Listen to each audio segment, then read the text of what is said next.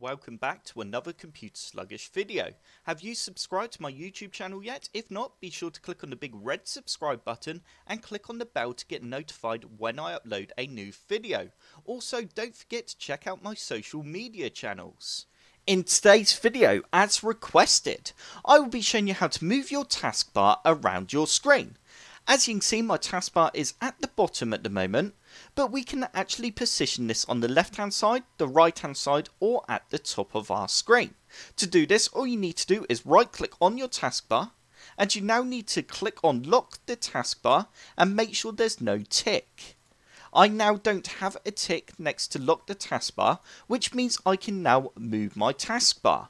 You now need to click down with the left mouse button, and you now need to drag it to the position you would like it in. For example, if I hold it down and then drag it to the left, it goes to the left hand side of my screen.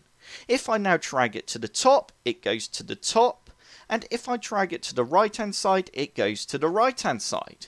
And that is how easy it is to move your taskbar in Windows 10. I hope this tutorial has helped. If it has, hit the like button below and subscribe for more computer sluggish tutorials. Don't forget to check out my social channels.